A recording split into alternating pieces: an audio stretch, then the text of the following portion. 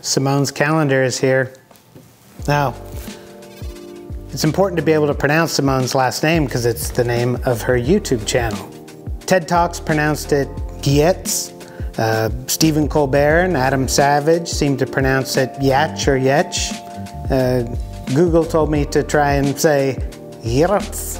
Now, whether or not any of us are able to conjure even a remote facsimile of Swedish, we all appreciate Simone and her delightful projects.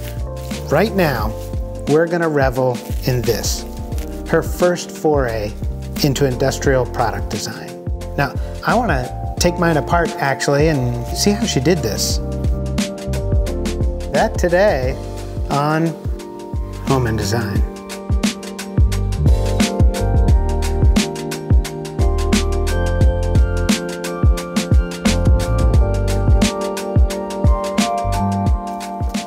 This is the everyday calendar. Now, Simone launched this as a Kickstarter project, and it took about 2 years, a year over budget, but she won't find a more sympathetic recipient than another product designer. It's pretty amazing to design something like this at all, and it's one thing to, put together a prototype in a short time frame, but to scale, especially to her immensely successful Kickstarter scale, is really an amazing thing, and all credit is due regardless of the time frame. Now, I want to take mine apart actually and see how she did this. Now, prior to becoming a product designer, Simone was known the world over as the queen of crappy robots, and she's been making us laugh for years and think with her fun robot projects. And it's been so rewarding to see her turn her attention to developing a real product and discovering, as she put it, that product design creates a pit of anxiety, a deep pit of anxiety. And those of us in the field, we feel that comment really resonates. In several iterations, she ultimately has designed a calendar where we can mark each day that we perform our respective habitual process, whether it be meditation or journaling, or if you need a star on your potty chart, then you can keep your everyday calendar marked. And I think we're gonna have a lot of fun and a lot of inspiration using this in times to come. But right now, we're getting it apart so that we can check out how this thing's made.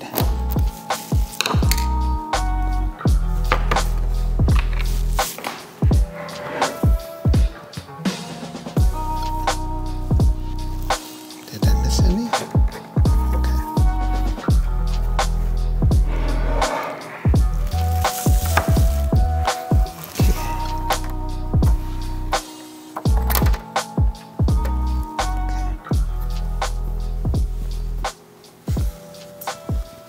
Ah, these boards are ingenious. And here we see how all the touch sensors send their information back to the light board, which is the next layer here.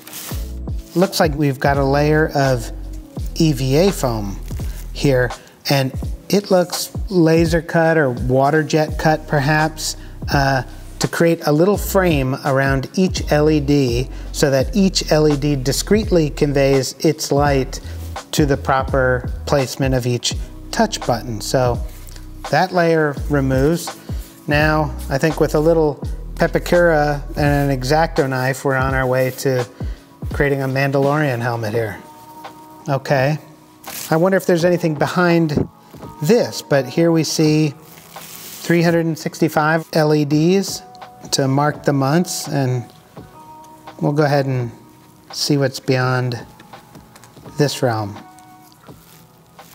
At Simone's TED Talk, she mentioned that she never could have imagined the career that's befallen her as somebody who just set out to engage all her curiosity in this way, but she said her successes happened because she was being enthusiastic about what she was doing, and she was sharing that enthusiasm with everybody else. And I couldn't agree more. I love when Simone launched her Kickstarter campaign. Yes, Simone, that was the absolute worst way to introduce the product design Kickstarter, by basically announcing to the world that you had a reputation based solely on making things that don't work.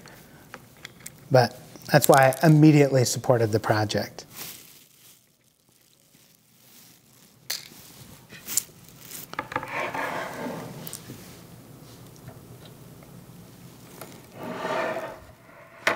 Okay, so there's nothing else back here. What we do see is one of my favorite features about the calendar is that the power inlet as well as a programming port are located deep within the board and not just out at the outer edge of the frame. So when you hang this, you're not going to be stuck with an ugly barrel connector or DIN connector hanging off of the bottom of your frame.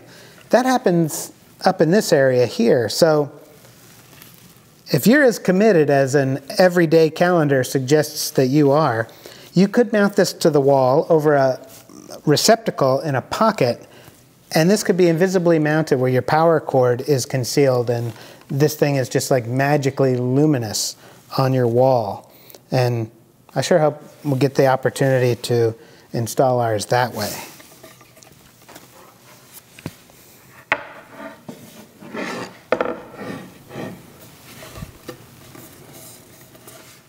Now, we all know that bamboo is a great renewable resource, and it's great for a project like this, but visually, style-wise, I don't have a lot of this playing in my environment right now. And so the step I may take in personalizing this is painting the frame. And I don't have to paint much. I just have the outer side here in the front, and then just because you may be able to see down into the edge, I'll probably paint it as far as this little step, which is set back so that the touchpad inlays into the calendar, but it also acts as a standoff,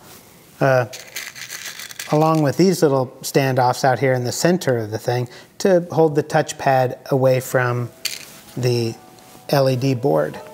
So we're gonna sand this and get it ready for paint and get it masked.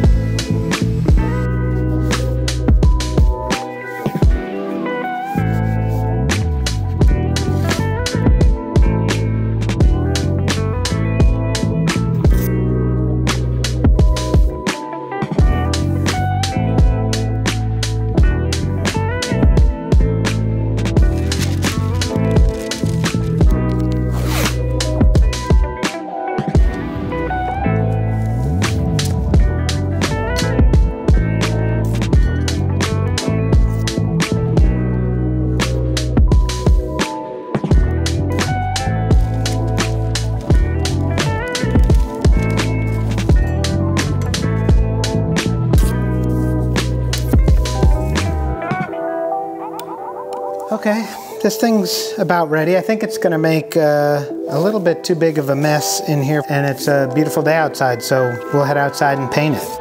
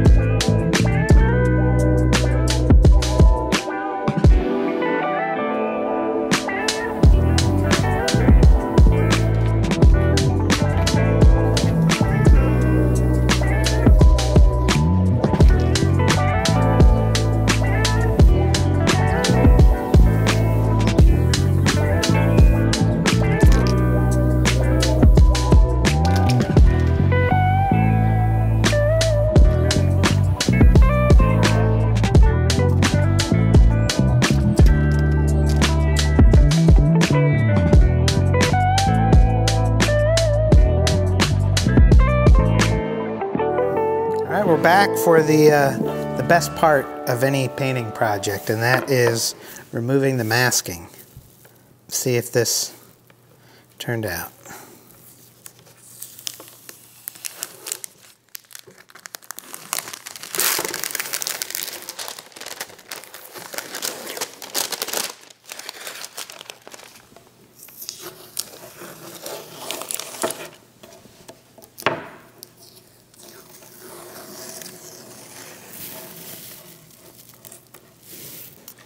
Right. The Kickstarter project shipped with a couple other items. The first one of them was a fun pin that says, "Look at all the times I did a thing." Perfect Simone grammar. So that was fun. The project also shipped with a t-shirt. It's a full bleed circuit diagram. There's LEDs everywhere, which I'm sure was just like the inside of Simone's mind when she was developing the calendar. There was a beautiful template that shipped with the calendar so you could know just how to mount it. And my favorite item was this little quality control Polaroid of Simone inspecting your calendar. But I want to know, how do you do 2,000 Polaroids? So that'll be a question I hope I get to ask at some point. We want to go ahead and get this reassembled. I want to see if I have some fasteners that can be used as an alternative. So let's go check that out. All right. These little board standoffs clue us into that we're probably talking metric here. So maybe like an M2 or an M4 screw. Let's take a look at what we might have that give us some options. There's really a couple ways that you could go here. You can use the fasteners to decorate, and we've got a couple options here. We've got a socket cap screw, we've got a panhead Torx. I think the silver kind of clashes with the gold. The other way to go is to subdue the fasteners and push them back in the composition, leaving more focus on the beautiful graphics that Simone's designed here on the interface. So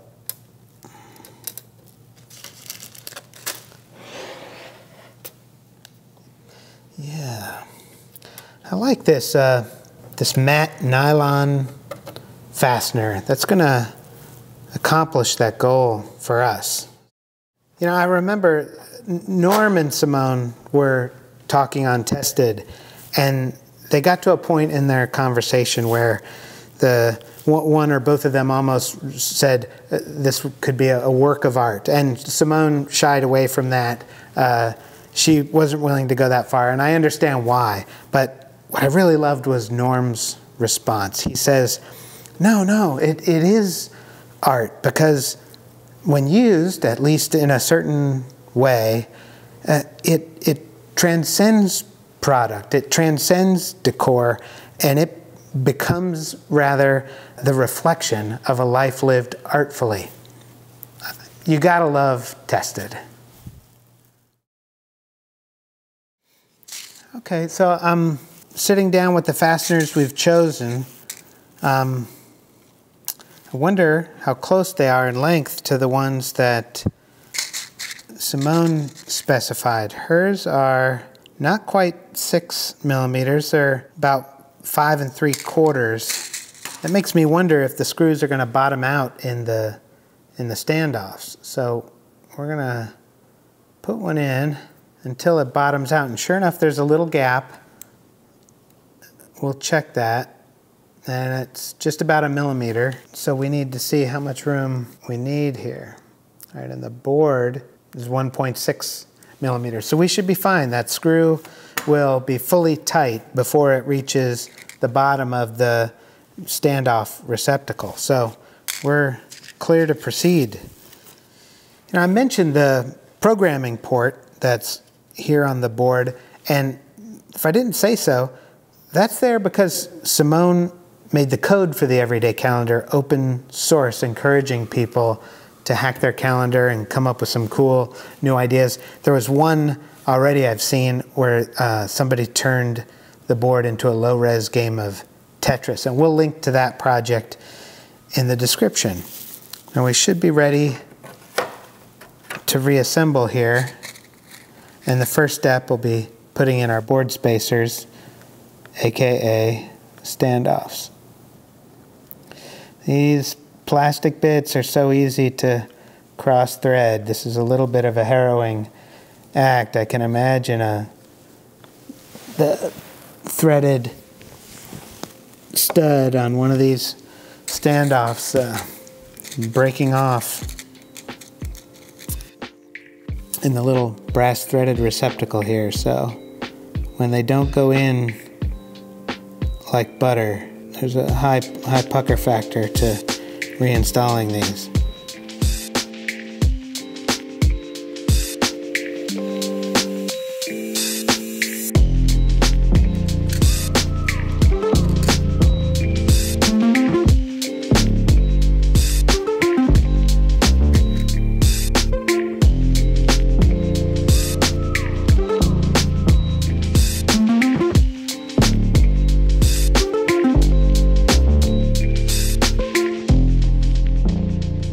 So I suppose if you're a digital native, you could maybe make it so when you reach 90% completion rate for a given month, when you hit the first day of the next month, maybe the whole previous month activates retroactively to reward you. Maybe you could come up with a little animation at the end of each month, like the intermission between video game levels. So after a month of going vegan or journaling every day, the last Space Invader can bug out and head for home.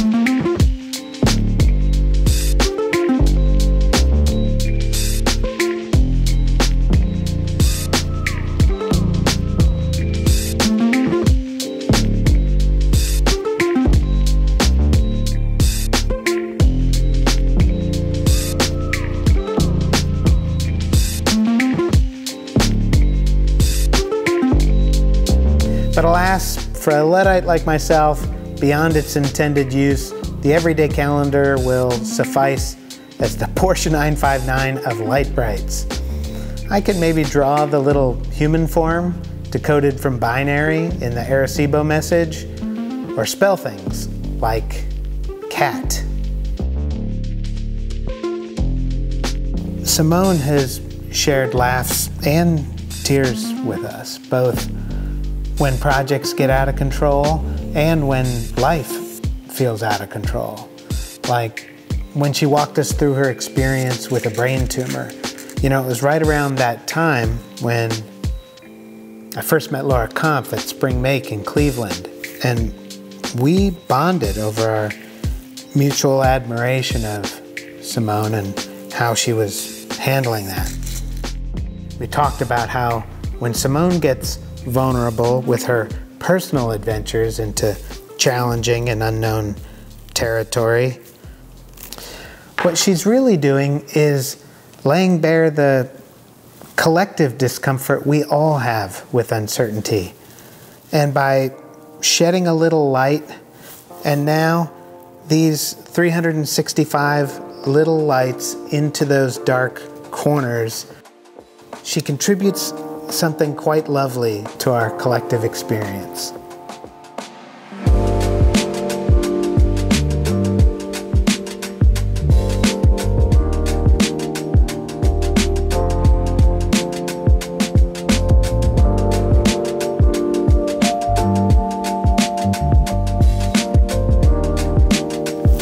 That's why I was so proud to support the Everyday Calendar Kickstarter, and while we're so excited to receive this awesome product that to us is so much more as an emblem of Simone's best. You know, Stephen Colbert called some of Simone's more dangerous inventions the stuff of nightmares, but here at Hohman Design, we think the Everyday Calendar is the stuff of dreams. Say something corny every day, day one. Boop.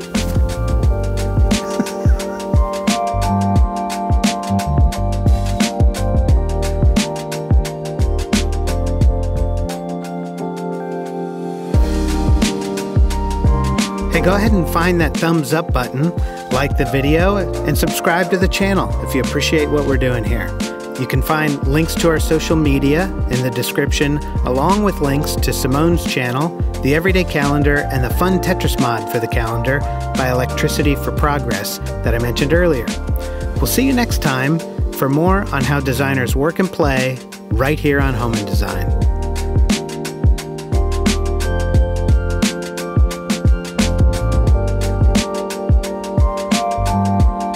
Some of the folks here who know what they're talking about said they wanted to take a crack at it. So, like, you know, now we get to learn something new.